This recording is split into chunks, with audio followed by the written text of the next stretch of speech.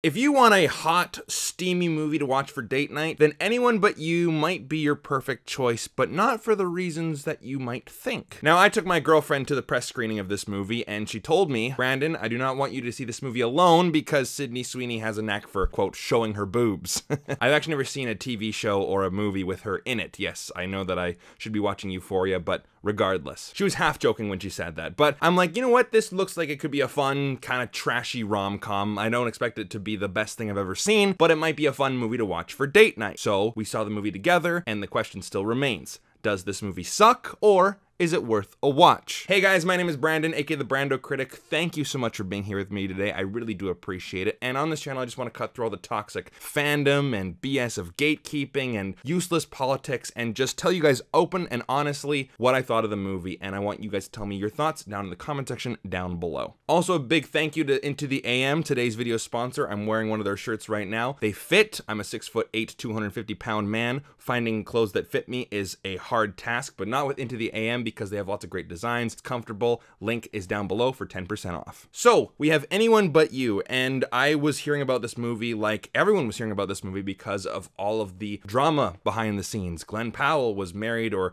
you know, engaged to someone else, and then he broke it off, and then Sydney Sweeney was with someone else and they broke it off, and then of course they were seen, you know, flirting together in public, whatever. Behind the scenes drama was everywhere. Even people in my office had been saying, this movie gives me the ick. And naturally, you know, I saw Glen Powell in Top Gun, like almost everybody, right? Of course, I hear Sydney Sweeney's name because every time they ask some 10-year-old hockey player who their celebrity crush is, it's Addison Rae or Sydney Sweeney. So I'm like, you know what? Fine, let's go watch this movie. And I mean, if you had seen my YouTube short, you'll know this is the worst movie I've ever seen.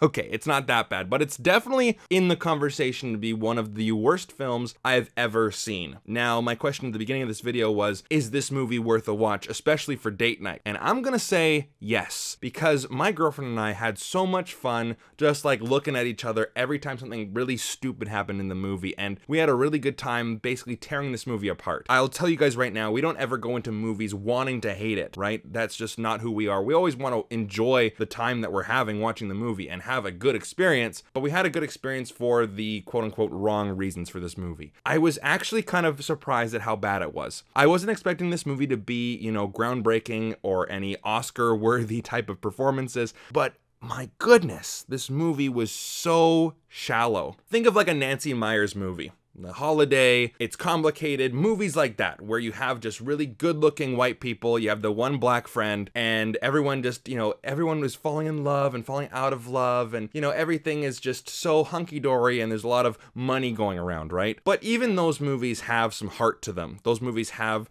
talent behind the camera and talent in front of the camera. The jokes are funny, the movies are enjoyable to watch for the right reasons. But you take out all the heart from a Nancy Meyers movie and you put in just this vain, vapid shallowness, and you have Anyone But You. I was actually kind of shocked at how thin these characters were. There are not characters in this movie because I cannot tell you a single thing about a character's personality. We made the joke as well, there are walking boobs and walking six-packs. These are not people. These are just good-looking Barbie dolls. Oh, look, there's Sydney Sweeney. Her hair is so nice. Her makeup is done so well. She's always wearing the really revealing clothing. Okay, well then this is that one hot girl. And then there's the other hot girl who wants the other hot guy. But then this hot girl is dating this other hot guy, and then this other hot guy wants to be dating this other hot girl. And by the way, just the way that they even, you know, portray these characters in this movie, they're not even people. They're things. And I'm thinking, how can I connect to any of these characters when they are just portrayed as things? Every single guy is ripped and super good looking. Every single girl's taking their top off. Like, for example, you know, Glen Powell sees his ex-girlfriend in Australia, right? And the first shot of her,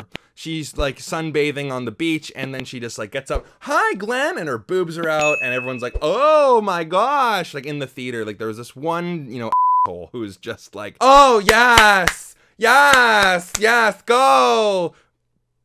that's beyond the point. Now, I just realized that I never actually told you guys the story of this movie, so I should probably do that. You have Glen Powell and you have Sydney Sweeney, and the movie starts, there's like this meet cute, and I'm like, you know what, this is going to be a cute movie. You have this girl who's like struggling with her life in terms of what to do, in terms of her career, and she wants to find a new boyfriend, but she's been always kind of unlucky with love, but then she meets Glen Powell, and Glen Powell's a real, sweet guy, but he's kind of the F-boy, aesthetic and that whole persona, but he finally sees this girl who can make him open up. He never really talks about his mom, but she has made him talk about his mom on the first date, really. And she doesn't talk about her career, but on the first night of meeting, she talks about how she doesn't want to be a lawyer. And they connect. And honestly, there are two scenes in this movie where it gave me hope. And I'm going, you know what? This movie has some heart to it. And I think I can really get connected to these characters, because I do think that in those two scenes, Glen Powell and Sydney Sweeney have some chemistry.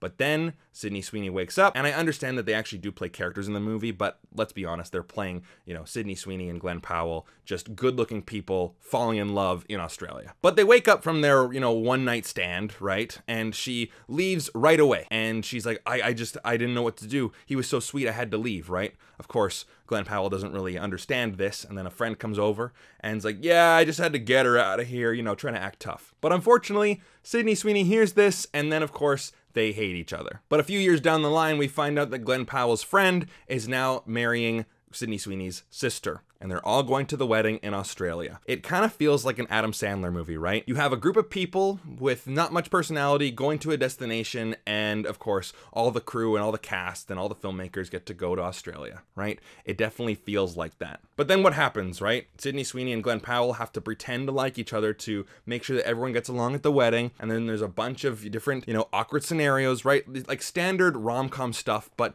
what's crazy about it is that all the jokes felt extremely flat, because I don't think Sydney Sweeney and Glen Powell are very comedic actors. Like, there was one part in the movie where she's, trying to do something to his chair on the flight and she keeps messing up. And I'm thinking to myself, okay, well, this could be really funny if, say, Melissa McCarthy or Kristen Wiig or a comedic actress was in this part. But, the camera zooms in on her boobs and she's just like, oh no, what's going on? And again, I haven't seen Sydney Sweeney in anything else. And from what people have told me, she's a really great actress in Euphoria, and I think was it White Lotus? I don't remember, but regardless, everyone tells me that she's a really great actress, and she can pull off those crying scenes in this movie just fine. But I'm thinking, if this is the only movie I've ever seen her in, and it's the only movie I ever see her in, I would think she was a terrible actress. And Glen Powell didn't really do anything either. And we made the joke when watching the movie too.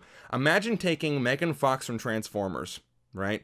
And you take Taylor Lautner from Twilight and you put them in a movie and they fall in love. Let's be honest, guys, they do not give the best performances in the world in those movies, and they are really cast because they're two extremely good looking people, right? And then of course you have boob shots and dick shots, and again, I'm totally fine with like a hot steamy movie with all these actors being extremely attractive, and it's kind of like the smut book, the movie, right? But when these characters have literally no character, and the storyline is a mishmash of, a teenager gossiping, like, oh, I heard that Cassandra likes Jessica, but Jessica really likes Brian, but Brian is dealing with his sexuality and he actually really likes Joseph, but Joseph wants to get with Cassandra, and it's like, okay, that's fine, but at least have something of substance here, right? And then that's when people will comment down below, your video doesn't have any substance. Be a bit more clever with the insults, guys. It's getting kind of pathetic. But that's the thing, right? Like, so many lines of dialogue where they are just, explaining what's happening in the story. There's no, like, visual nature to it. There's no cinematic nature to this. You put in the sappy pop song in there to tell the audience this is how you're supposed to be feeling. Like, this movie is just not good. But I will say that it was entertaining because of how bad it was. It did get into that territory, but there were so many moments where I'm, like, looking at her going, like, this is so bad. And she was totally on board. So that connection between us watching this, garbage on screen, that was a fun time. But for an overall movie, like, I can't recommend this to anybody, because I'm fully aware that, you guys might be seeing a movie that might just be crap, and it just might be a crap movie. For an overall rating, I'm going to give this movie a 1 out of 5. Like, it's bad. It's bad. So there you go, guys. That is my review on Anyone But You. Let me know your thoughts down in the comment section down below. If you want to join Patreon, the link is down below as well. We have monthly movie nights. I give you guys movies every single month, and you get to see content early, so it's a pretty good deal. Thank you so much, and I'll see you guys in the next one. Take care.